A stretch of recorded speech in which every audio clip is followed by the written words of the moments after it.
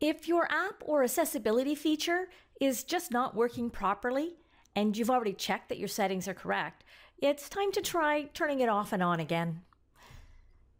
To shut down the iPad, press and hold the sleep wake button until the power off slider appears, then just give that a swipe.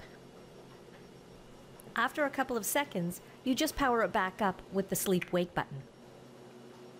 You can also try simultaneously pressing and holding the sleep wake button and the home button for about 15 seconds, or until the Apple symbol appears on the screen.